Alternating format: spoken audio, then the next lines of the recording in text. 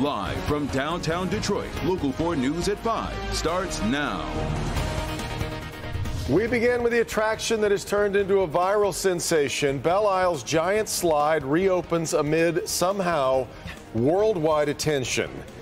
As you can expect, heading into one of the last big summer weekends, it's going to be packed. And when we say worldwide attention, we mean it. That's right. That's because media outlets have been all over this story. We're talking about headlines on CNN.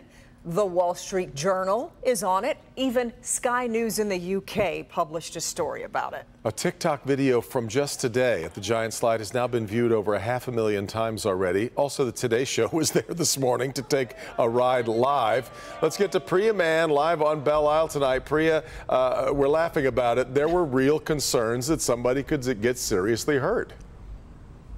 Yeah, you're right, Devin and Kimberly. I mean, those videos racked up millions of views, but when you're going airborne like that, you run the risk of getting seriously injured when you hit every bump along the way of this giant slide. We're giving you a bird's eye view. Just take a look at the live truck, how tiny it looks when you're up here. The DNR was spraying the slide periodically throughout the day with water to increase the friction and sort of slow riders down. They were also giving some great advice as folks took their chances on the giant slide. Lean forward at all times and you can go. DNR workers were busy reminding riders how to stay safe on the giant slide. 2 words, giant slide. Some took the scenic route, while others might feel it tomorrow. It was terrifying, but it was awesome. I heard some groans. There were some groans, there were some pops and snaps in the body too, but it was very fun. It was invigorating and exciting. The giant slide, of course, went viral after videos like this racked up millions of views. Our beautiful Belle Isle even getting a shout out on the Today Show. There are people being flung into the air.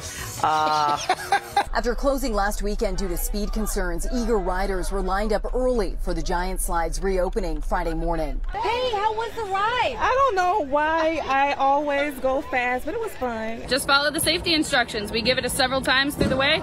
You lean forward and you hold on to the bag. That's really all you got to do. Of course, you know I had to give it a try. Fellow adrenaline junkies Ashanti and Darlene went down with me. 2, 3, let's go. Oh my God!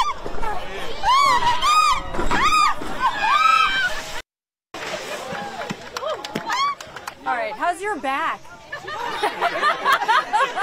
It was amazing. It was, you feel the nerves bubbling in your stomach, but it was amazing. It brought me back to nostalgic. We're a dream team here. We did this. Yeah, dream team for sure. Darlene and Ashanti and I were talking about just climbing the stairs kind of helps calm your nerves because, boy, this is a workout in and of itself. The giant slide, of course, is going to be open from 11 to 3 Friday through Sunday through Labor Day. So there was a bit of a lineup of folks who wanted to come later this afternoon. Of course, the slide is now closed. So again, 11 to 3 Friday through Sunday through Labor Day. So if you didn't get a chance today, this weekend is certainly going to be packed. And coming up at 6 o'clock, the slide was built in the 60s. We're going to be talking to some of those seasoned pros. We had some grandparents riding the slide today, and boy, I coined a phrase. It was a slide down memory lane. Reporting on Belle Isle, I'm Priya Mann, Local 4. And you piloted your flight better than a lot of other people that we've seen. So, are you eager to do it again, or have you had enough? Oh, 100%, 100%. And you lean forward. It does work. Then a part of you just kind of wants to lean back a little bit. But you got to follow the advice of our DNR pros. That sounded right. Oh, yeah. Well, that's all right, great. Priya. That's awesome. Well, ahead at 5:30, there's one ride you haven't seen today that you're not going to want to miss. We'll have more on that in just a minute, but let's get a look at the weather as we head toward the weekend. Yeah, let's get over to Kim Adams. Kim, it's been kind of cloudy for most of the day. It was, but now we're getting some sunshine, and we'll get some heat in here by the second half of the weekend. Remember those days with the giant slides when the sun bakes down on it and then you get burned? Your least of your concerns was going airborne. We've got nice clear skies out there right now for most of the viewing area. Unless you're down in Monroe, you still have about another hour before we can get those clouds out of there. But otherwise, it is a nice evening here in Metro Detroit. Because of the clouds, we kept our temperatures in the upper 70s to right around 80 degrees at City Airport, 78 in Mount Clemens, mid-70s in Pontiac. Could even go up another degree or so in the next hour with the help of that sunshine, but otherwise, it's going to be a nice, pleasant evening. clearing skies. Any clouds that we have will be gone by, I would say, 8 or 9 o'clock tonight, leaving us with mostly clear skies. It will cool down to the low 60s tonight. But as I said, a warm up ahead for the weekend, especially the second half of the weekend and into next week. Your 4-1 forecast is straight ahead. All right, Cam, well, here it is, the 36-page affidavit detailing the classified documents stored at former President Trump's Mar-a-Lago estate. But there is a problem. Most of the affidavit is heavily redacted, leaving as many questions as there are answers. The 36-page document is highly redacted, but we're learning new information about what led to the unprecedented search of former President Trump's Florida estate known as Mar-a-Lago. The affidavit says the Department of Justice believed highly sensitive national security information was being kept there improperly. We're dealing with the most sensitive information. The hair on the back of my neck stood up when I saw those classification markings referenced here. The Justice Department got involved after an initial set of documents was recovered from Mar-a-Lago in January. The DOJ says those documents included several categories of sensitive information, including some of the most closely held secrets in the U.S. government.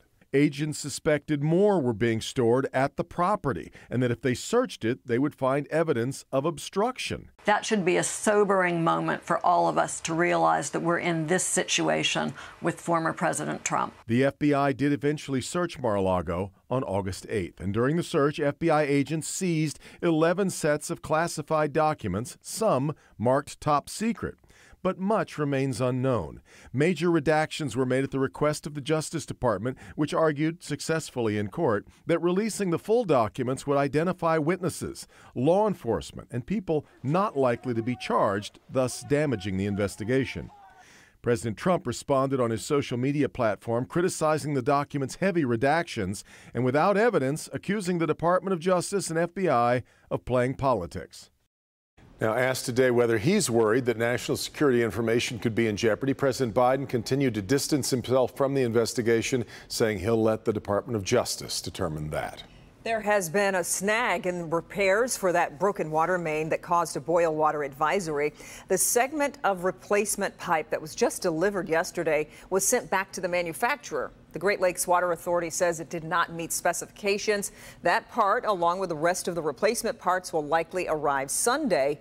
Crews aren't sure what this will do to the repair timeline, but the boil water advisory is no longer in place. All right, now to Eastern Michigan University, where there's trouble on the horizon as students began moving into their dorms today. Yeah, right now the university and teachers are at odds over a contract, and the current one ends on Wednesday. Grant Herms live tonight. Do we have a chance of a strike looming, Grant? Well, that vote, Devin and Kimberly, could potentially happen this weekend. You know, classes start Monday. The contract, as you said, ends Wednesday. So there's a chance here that kids could start their semester without anyone to teach them. Faculty at Eastern Michigan University holding an informal protest as students moved in just days before classes start. Professors say they haven't had more than a contract extension since 2019. And this time, EMU administrators wanted to cut benefits after faculty asked for a 9% salary increase, one they say they're owed after years of extensions. After 10 rounds of negotiations, talks have stalled. When faculty are fighting for this, we're fighting for us, but we're also fighting benefit costs through the whole university. On the other side of the table, university officials calling the union's request expensive. I'd be hard-pressed to find any bargaining unit at a university that's received a 9% salary increase, and I just think that that's excessive. And hopefully we can find ways to, to make a more realistic proposal. For now, both sides hoping these talks come to an end before the bell rings. I'm really excited to see my students. I'm excited to be back in the classroom, and we want a fair contract before before the semester starts. Both sides are extremely committed to working this out. Everybody has the best interests of our students in mind, and there is nothing that would get in the way of achieving an agreement in the time that we have left. Now, state mediators had to be brought in to negotiate this, and they plan on continuing their talks through the weekend. That vote is set for tomorrow to kind of basically take the temperature of the union members here. We'll update you with that tomorrow after that vote happens on clickondetroit.com and here on Local 4. Back to you. Now, the way, however the vote goes, Grant, a strike would not be triggered right away, right? That's right. Basically, the vote that'll happen tomorrow is just taking the temperature of all 500 members, whether they would be interested in striking or continuing the negotiations even as the semester starts. So that's the first step here, but we'll have that update for you tomorrow. It'll be an important statement to make one way or the other. All right, Grant. Now to the announcement that sent the markets into a tailspin today. In a speech, Federal Reserve Chair Jerome Powell said he expects the central bank will continue to raise interest rates to battle inflation. He also said those rate hikes will cause, quote, some pain to the U.S. economy. That news immediately sent stocks tumbling. At the close today, the Dow was down more than 1,000 points. We are often sliding on this Friday. We are. Let's check in with Hank.